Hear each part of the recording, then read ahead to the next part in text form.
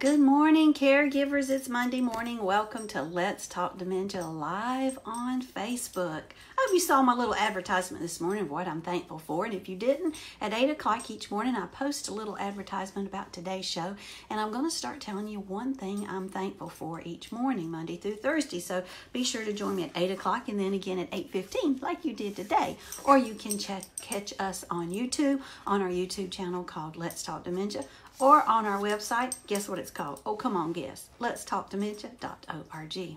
A special thank you to our sponsors. Let's start with editor Beth Crosby. She is amazing at looking over what you have written, what you've produced, to make sure you're representing yourself in the best way. Editor Beth at editorbeth.com. Life in the Carolinas at www.lifeinthecarolinas.com. Also on YouTube. Life in the Carolinas is the award-winning television show where they say there is never a bad day for a good story. I like that. And also to HD Imports in Rock Hill, South Carolina, located on Flint Street Extension 803-985-0985, the mechanic of choice for the Howell House, and they repair Hondas, Hyundais, Acuras, Toyotas, and Kias. I said them all just came right out of my mouth like that. I'm getting better at this, aren't I? 803-985-0985, and tell Mike that Carol sent you. If you're interested in supporting our ministry where we can help other folks learn about dementia and no charge to them, then let's talk about it. I could sure use your support, and you can email me, Carol at letstalkdementia.org. Well, today I wanted to talk about a couple of things, and one of them is I'm going to start out telling you a little story about Michael and I out for a walk some months ago, and this is before we moved, and we were walking along on this particular day and going by a magnolia tree. And, you know, magnolia trees have become very popular since the television show Fixer Upper, because they're the magnolia homes and they always plant a magnolia tree. Well, there are several magnolia trees on the path that we would travel each morning when we would walk. And on that particular day, we noticed that this particular tree had a lot of blooms or buds that had not popped open yet. So, you know, we've got these little flowers that are going to one day be big, beautiful magnolia blooms. And we commented about that. Then we went about our day and thought nothing of it. Well, the next morning we got up and did the exact same thing, and 3 or 4 of those little buds had turned into these great big beautiful flowers in just a 24-hour period. Life had changed that quickly for that little bud on the tree, and it changed for Michael and I because we stood there going, how gorgeous is that, and how quickly did that happen? Made me start to think about how life can change so quickly. Don't you know that's true? That is true. I don't care what you're dealing with, who you are, where you live. I just don't care what parameters you want to put on it. Life changes on a dime. And if you are caregiving for someone with dementia, or you're living with dementia, then you know life changes very quickly. One minute you can be experiencing one thing, and the next minute be totally confused. One minute you think you understand what's going on around you, and the next minute you realize you don't. That's true whether you're caregiving or if you're that individual with dementia. Or maybe you're suffering from other cognitive disorders, or maybe you're dealing with depression or some other issues that are affecting your brain. Then you realize life can change very quickly for you. So what do we do about it? Well, one of the things we need to do, I believe, is just learn that life changes quickly and be on guard for that and expect it. Don't expect life to stay the same. If life stays the same and life is not constantly evolving and we are not adapting, then we're probably not alive, are we? Because that's just not life. Expect life to change. Expect it to change for your LO, and expect it to change for yourself. And when we are expecting those changes, they don't hit us quite so hard. I remember when we moved Mama to her skilled nursing community, and we thought, this is it. Mama can stay here until she passes. This is wonderful. Very nice community and a beautiful community, and I felt like they were going to take very good care of her. And I do think they took good care of her. But they also asked her to leave. They asked her to leave because she could walk. Now, she walked into that community. They knew she could walk. And she walked out of that community because they didn't want her there because she could walk. Life changed quickly. I mean, we went from thinking we had it all figured out, Mama could stay there till the day she died, it was close to home, to very quickly, it took them about maybe 5 months before we were moving again. And I'm like, what? No. We thought we had this figured out. Life can change quickly, so you learn to adapt. So, you can dwell on the yuck of life. You can dwell on the fact that we got to move, Mama, and we didn't want to. That's what I could have done then. You can dwell on whatever it is that you've got going on, or you can understand that life is going to change and we have to adapt to it. And with our folks with dementia, if we don't enter their world, if we don't accept their reality for what it is, if we don't love them through what they're dealing with, then we're not going to come through on the other side of the day and look back on the day and be pleased with that. So we have to accept our loved ones where they are. Now, I just want to know, is that different than what we should be in our other parts of our world with the rest of the people in our family, whether it's our brothers or sisters or our coworker or our husband?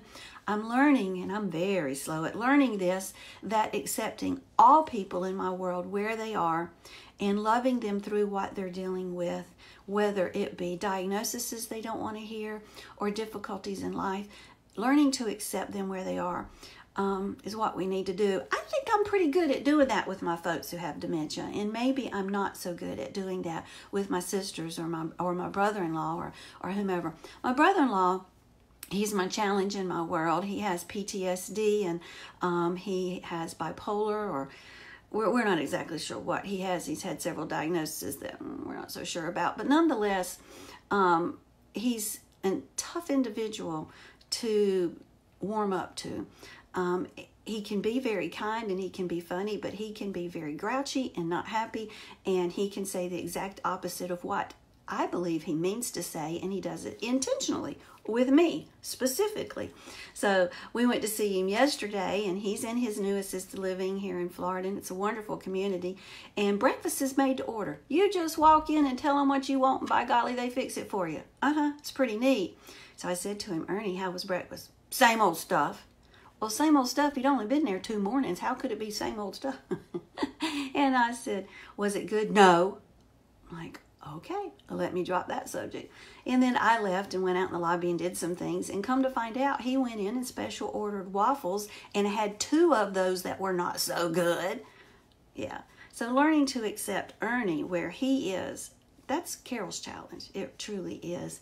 But I know that I can't change Ernie, can I? I can't just make him think everything is happy and good and help him realize that he has wonderful things in his life, because he just doesn't see it. So I'm trying to accept the moment, to be in the moment with Ernie.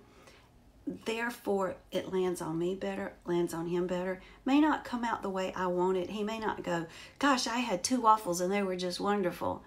He's instead going to tell me he had 2 waffles that were not good. And I'm just going to be like, oh, well, maybe they're better tomorrow, right? You enter their world and accept it where they are.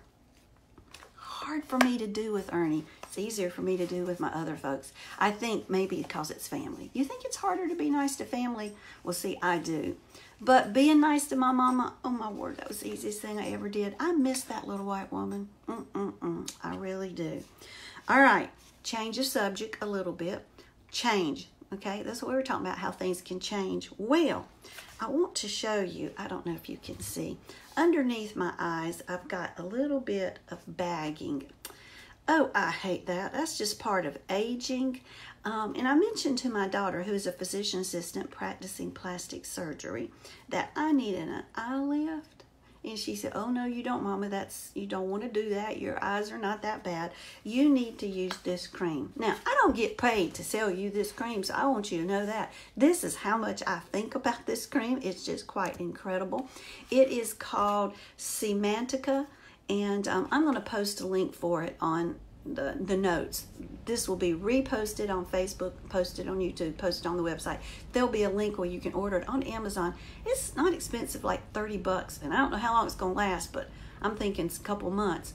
It's called Puffy Eye Treatment Enriched with Green Tea Extract. Now that just sounds like one of those, yeah, right, all you've done is taken $30 out of my pocket. Well, I think my eyes look pretty good right through here, and I should have not put it on and then put it on at the beginning of the show so that at the end of the show you could see. It takes 8 to 10 minutes and it tightens up this skin around your eyes, And they look so much better, y'all. Can you see I'm not all baggy? I got a little bit right through here, but not like I had before I put this on this morning. So you have to put it on very clean, dry skin, and you tap it with your ring finger. That's so you don't damage those tissues that are very tender under there. And within 8 to 10 minutes, it tightens up. Now, I happen to know my brother-in-law's watching this, and there are men in this world who think, oh, I don't need that. I look really good. Well, I don't know what your eyes look like, Mr. Eric, but I know how old you are. And I bet you got some bags under your eyes. So all my male friends, as well as my female friends, as well as those who are caregiving, think about it for your LO. Put a little bit up there. Touch them up, make them look so much better. Yep, I think it's a good idea. I can guarantee you, if I had have known about this product when my mama was walking this planet, I would have been putting it on her, because my mama liked to look good. It was part of who she was. You know, makeup, earrings, necklace, 46 rings, and 27 bracelets. You know, that was just mama. So she would have been very happy to have known that we tightened up the skin around her eyes. Although she didn't have very many bags. She had some good skin. Semantica. I'm going to post it. You're going to check it out. And then you can write and tell me how gorgeous you are. I think I need about a gallon of it. I'm going to put it everywhere. Just tighten up all. No, I don't think so. I asked my daughter, I said, could I bathe in this stuff? That would be good. Well, I want to thank our sponsors, Life in the Carolinas at www.lifeinthecarolinas.com, editor Beth Crosby at editorbeth.com, and HD Imports 803-985-0985. And I hope that you will contact each of these folks. Watch the television show, Contact Beth. Go get your car fixed or repaired, and you'll be glad you did. And tell them Carol sent you. Well, today I get to go stand at the DMV, and then I get to go to the tax collector to get our vehicles registered in Florida. Aren't you jealous? No, you are not. Don't be telling me you are. I'll be glad when it's done. So tomorrow is Tuesday, and what are we talking about? Hold on. Let me flip over on my media list that Beth had me make. And tomorrow, oh, it's called I Just Want to Hide. I wonder what we're hiding from. We'll talk about that tomorrow. I hope you have a good day. I hope you make your LO smile, and I hope they make you giggle. Have a good day. See you tomorrow, 8 o'clock, and I'll tell you what I'm thankful for then. Bye-bye.